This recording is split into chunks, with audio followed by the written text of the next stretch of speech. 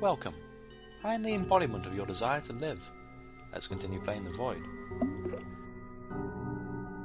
We are a lost soul trapped in a dark new world, stumbling around senseless shapes, trying to gather up what passes for sustenance in these parts.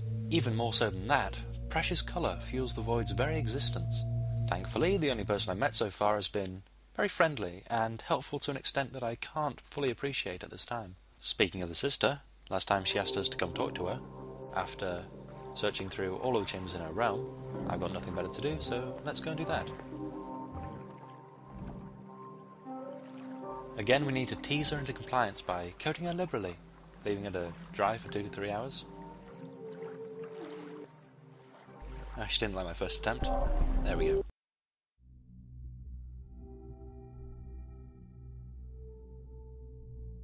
I didn't warn you about the most important thing.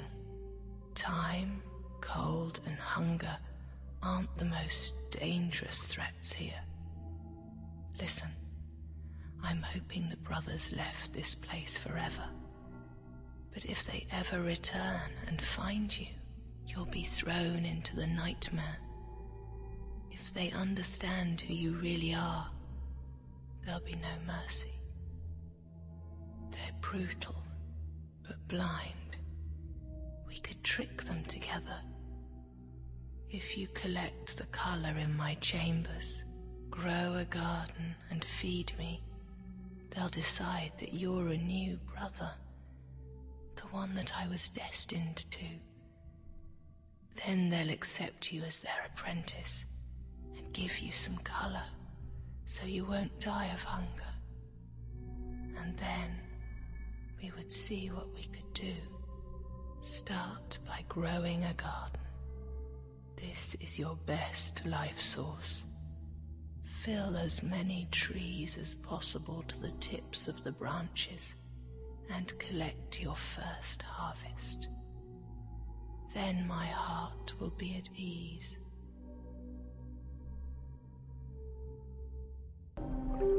Okay, this is a good argument against being yourself around other people. If people see your true face, they may try to smash it in.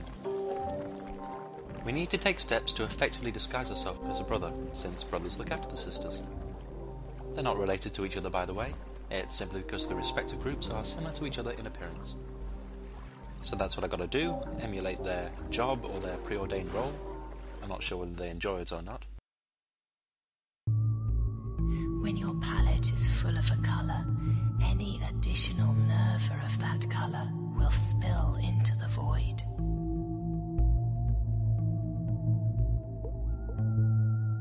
That's just a reminder, don't keep passing colour through your hearts if it will overflow your nerva, because that's clearly a waste. You'll lose it behind the Void's hypothetical surface cushion. As I've been travelling from chamber to chamber, I've been painting it along the colour. You don't actually have to do this.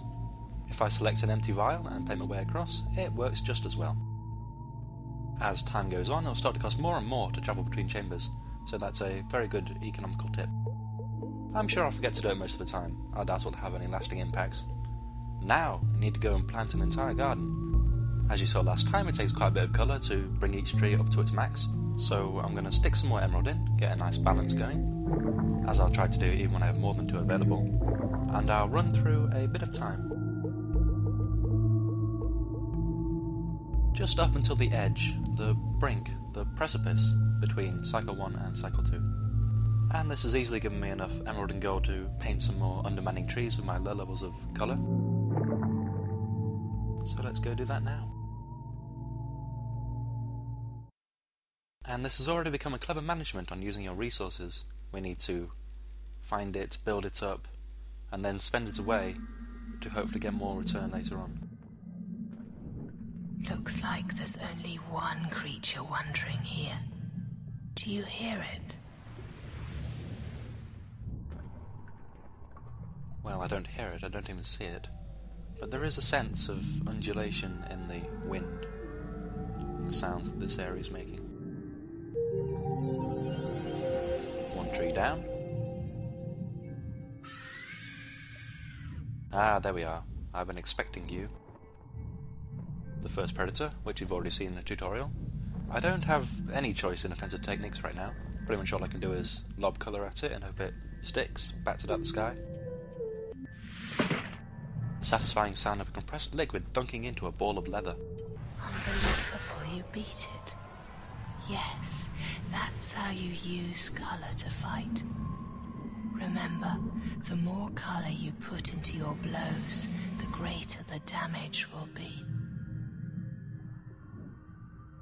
Our quarry is some sort of hideous bat creature. I forgot to show it off, but if you let it dive bomb you for a bit, she starts getting really pent up about having you kill it. It's a bit worrying, actually. I didn't expect a person like her to want something to die so badly. So that's one predator down, one more tree to fill up, and that's all we can do for this cycle at least.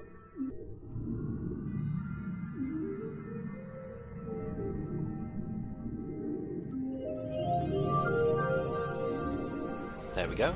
Now if I just wait out in the void for the cycle to run out, all of the trees, even this one I've only just planted, will blossom into Lympha. I at least have some control over what happens here. May as well take a closer look at the bat, roach, genetic abortion over here. That was a nice physics fall though. There aren't very many uses for the physics engine in this game. The environment is static and there aren't any bits for me to pick up or interact with. So when it is used, it's all the more interesting. Predators have appeared again in my realm. This is not good. Even though they are not alive, they are dangerous. They feel colour inside you and will always attack. Worse, their return is a sign that colour is being wasted, and nothing angers the brothers more. The appearance of predators in a sister's chambers is a sign that her realm is diseased. I beg you, rid my chambers of the predators, or we're both in danger. Just be careful that you don't waste colour doing so.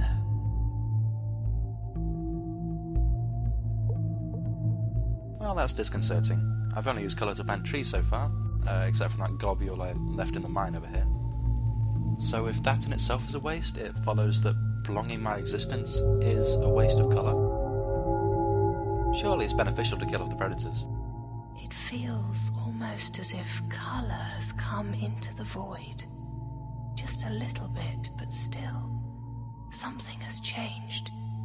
In the old times it used to be like this. With each cycle, colour came to the chambers of its favourite sisters, until colour became angry with us and left forever. But now, could it be that these drops have come for you?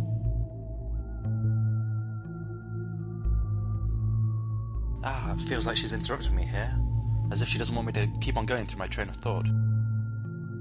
Is she up to something that I'm in danger of compromising? I'll have to keep my suspicions very close to my chest since there's pretty much nothing I can do about them right now. I've managed to max out all the gold in my Lympha, and there's emeralds still to go, so I'll let some drain through me for now, since I'll be getting a lot more from the trees I've just planted. Here you can see the emerald draining through. As it empties, I can fill up some more.